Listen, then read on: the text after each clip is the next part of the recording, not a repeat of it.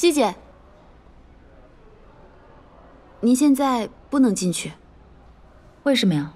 我回来拿自己的东西，为什么不可以进去？公司规定，访客进入要预约。访客？哟，素汐来了，怎么不提前打个招呼呢？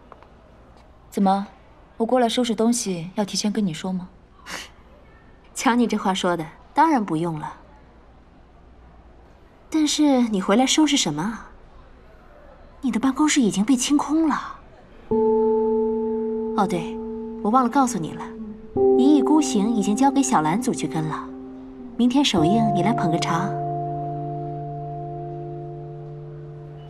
麻烦帮我登记，谢谢。虽然呢，我们现在已经不是同事了，但是你生活上如果有什么困难的话，我还是会尽力帮你的。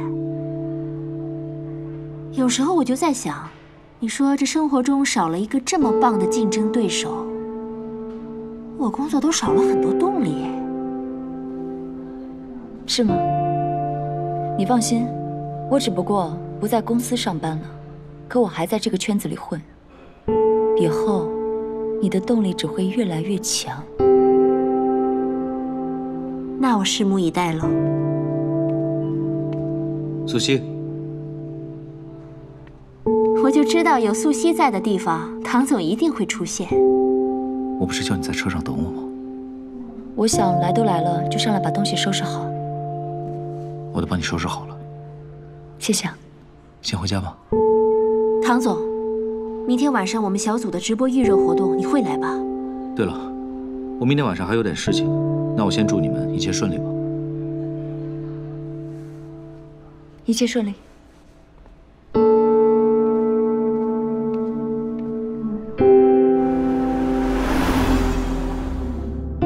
素汐啊，这下你终于可以好好休息一段时间了。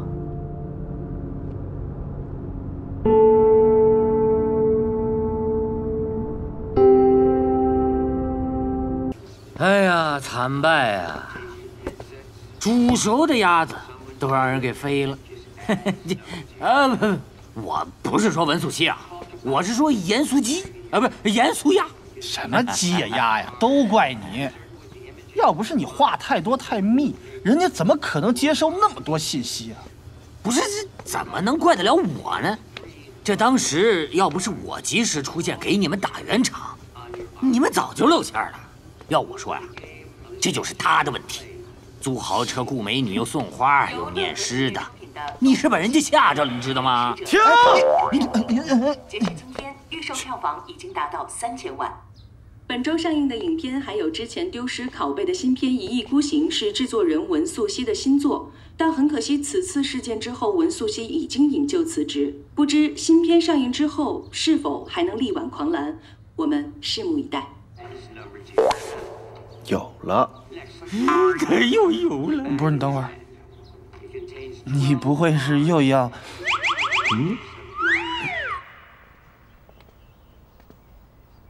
您回来啦？这位是佩嫂，我特意帮你请的看护。您好，文小姐，叫我佩嫂就好了。以后您有什么需要，就直接吩咐我就行了。谢谢。以后生活上有什么事情，你都可以吩咐他的。外面还有几件行李，帮我拿下吧。好。看一下房间。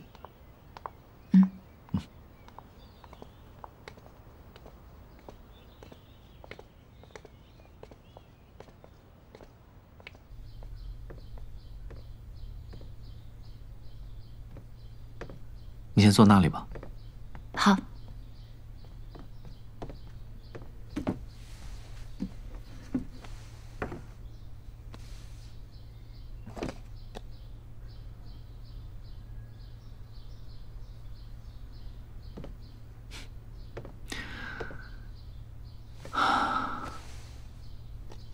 你还记得这个时候吗？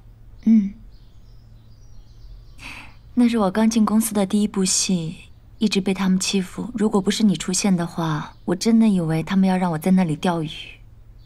以我对你的了解，明天你电影的首映一定会去，对吧？虽然这个电影跟我没什么关系了，但做事情还是想要有始有终，所以还想去看一下。我陪你吧。你明天不是有事吗？现在呢，你就是我最大的事情。对了，你之前说要创立公司，是认真的吗？嗯。依然拒绝我的帮助？如果我需要你的帮助，我一定会跟你说的。好，你只管做，不要有顾虑。无论有任何问题，我都在。行李拿来了。唐总，文小姐，你们晚餐想吃点什么？我去备菜。晚餐我来做吧，你帮我备些食材。好。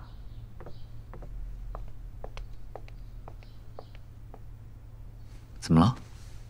你不相信我会做饭是吧？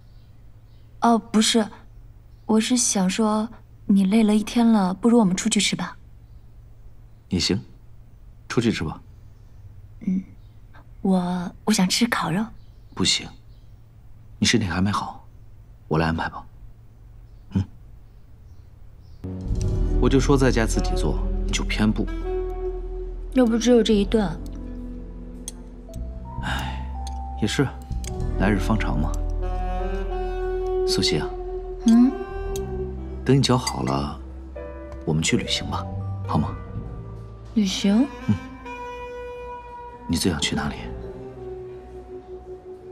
现在新公司还没有成立，悠悠又为了我辞职，所以我……苏西，你的人生不能只有工作，你的生活呢？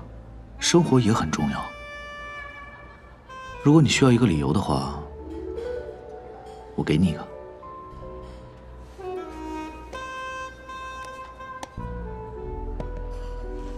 打开看看。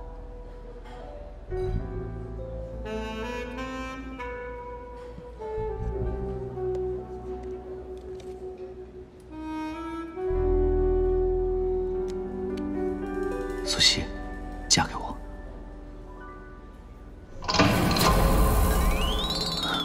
什么情况？怎么所有人都不动了？怎么又是他？难道我又在做梦了？这又是我的梦啊！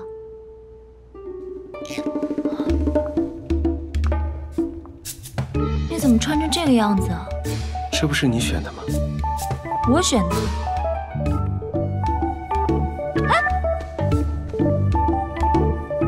如果你不喜欢的话，可以随便换。哇！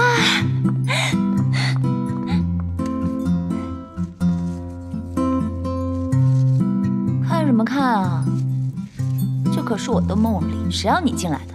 不过既然你进来了，就帮我把巧克力都拿下来吧。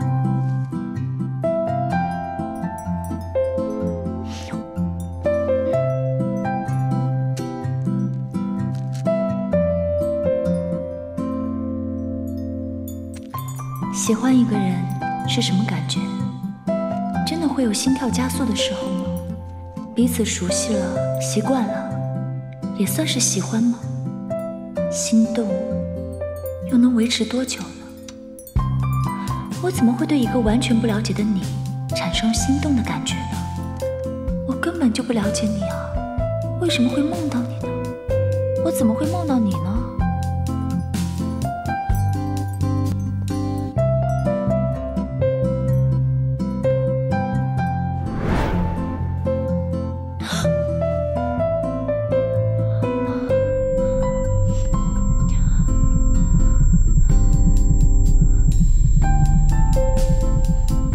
心跳的好快啊！我不会是得心脏病了吧？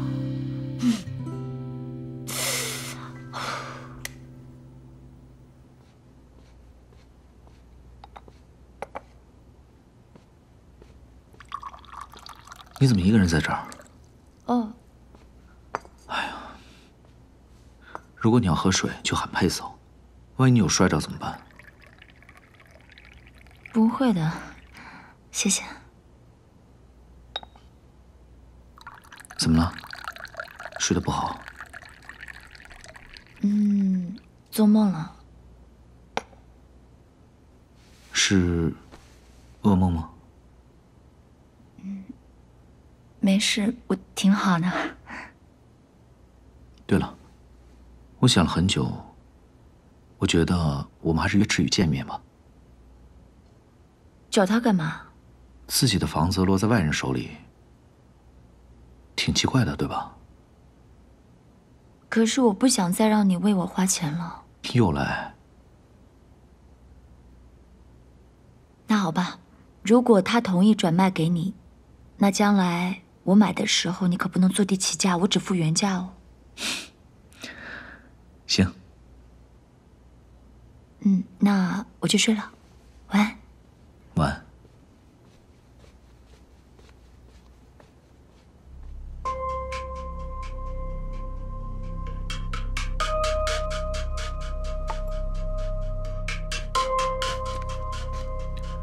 喂，查得如何？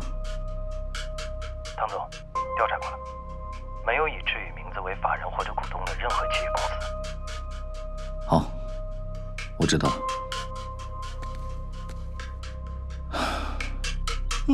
此次前来是向二位帮我一个忙。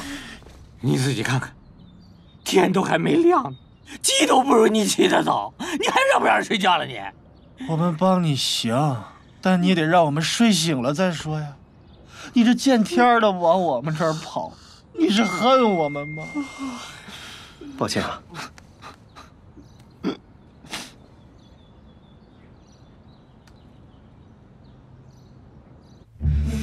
自从上次我出了车祸之后，我就发现我的身体还有意识发生了一些变化。这些变化，有的时候我自己都觉得害怕。比如，我的这条腿，车祸撞的。当时我脸着地，一下就失去了意识。可等我醒来之后，医生跟我说哪都没事，只是韧带拉伤。医生啊，你看过那种超人电影没有？就是主人公发生什么意外，突然激发出他的超能力，而且咱们人类的大脑不是只开发出10%吗？有没有可能我这一撞，把剩下的90%给开发出来了？我也拥有了超人的那种自我修复能力。一般来说是完全不可能发生的，但是可以理解。最近你受的精神刺激，给大脑的波动带来了精神异常。你还有其他的什么具体的问题吗？比如生活方面、事业上，有没有经历一些波折的事情？生活上啊，哎，说来话长，事业呀一言难尽，而且我最近还经常做梦，梦到的都是同一个人。我会心慌、发热、迷糊，我还会盗汗。你说我这是不是早更啊？你最近一次是什么时候？昨天晚上我就梦到他了。这个他是你生活中经常会遇到的人吗？这个小伙子是你生活中经常会出现的人，但是他不是你的男朋友，对不对？我男朋友？他怎么可能是我男朋友啊？医生，你别开玩笑了，真的。这么说，你的情况啊，大致就能解释得通了。你说的这些症状，跟你长期的单身生活有关。单身？缺人了，动心了，单相思了，被小伙子吸引了。我被他吸引，怎么可能？可能吗？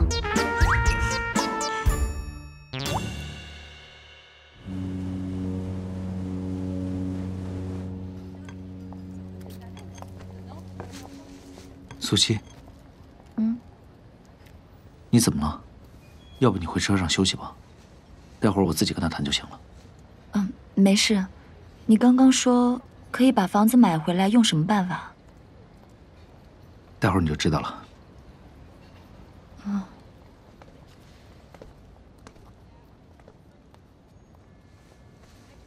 来了。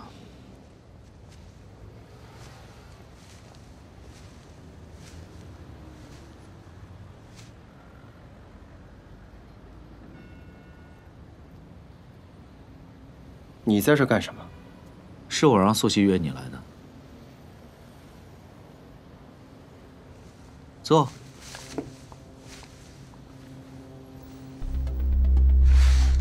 听闻赤先生家大业大，手里每年肯定有很多产业项目需要开发，而这个呢，是这5年的企业资料。我看不到赤羽这个名字，我也透过朋友向各行各业的老总们去打听，没人听说过赤羽。可否麻烦你解释一下原因呢？而这一份呢，是你户籍所在地的个人资料。资料上显示你没有任何工作经历。你就读的学校我也查过了，没有赤羽这个人。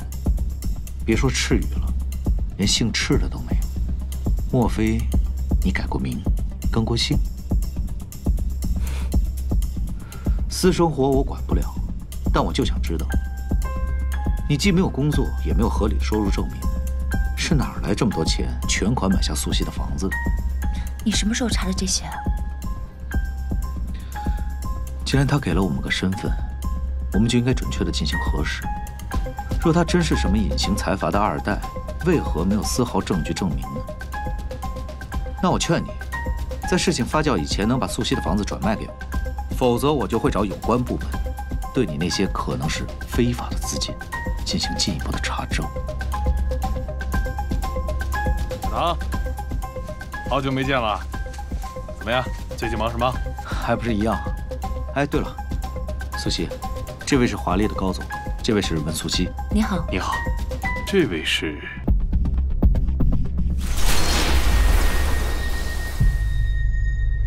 哦，赤羽先生。哎呀，你看，没想到竟然在这儿也能见到你。记得上一次见面还是在前年的亚布力会议上吧？没错。所以，2位认识？岂止是认识呀！赤羽先生，他可是业界内不可多得的奇才呀。年纪轻轻的，就有着过人的商业战略规划。上一次咱们见面聊得特别开心，直到现在，我还有一些意犹未尽。怎么样，赤羽先生什么时候有空，咱们再单独约一次？最近琐事缠身，那我们找时间好吗？找时间我们再聊一次。说定了啊。好，好。啊，对了，小唐，一定要给我好好的照顾赤羽先生。啊，你们继续，我还要去见一个客户。下次见。我就不打扰你们了。OK， 回见。